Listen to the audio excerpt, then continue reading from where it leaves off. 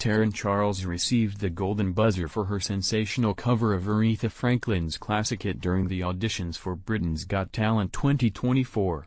Her powerful performance captivated the judges and audience, showcasing her extraordinary vocal talent and emotional depth. As she belted out the iconic song, it was clear that she possessed a rare gift, reminiscent of the legendary Franklin herself. The moment Taryn hit the high notes, the audience erupted in applause, and the judges were visibly moved. Simon Cowell, known for his critical eye, was particularly impressed, describing her rendition as breathtaking and soulful. Amanda Holden and Alicia Dixon also praised her for her incredible stage presence and ability to convey deep emotion through her voice. The highlight of the night came when the Golden Buzzer was pressed, sending Taryn straight to the live shows. This recognition is reserved for the most outstanding acts, and Taryn's performance undoubtedly earned her this honor. The confetti fell as Taryn was embraced by her supporters, overwhelmed with joy and gratitude.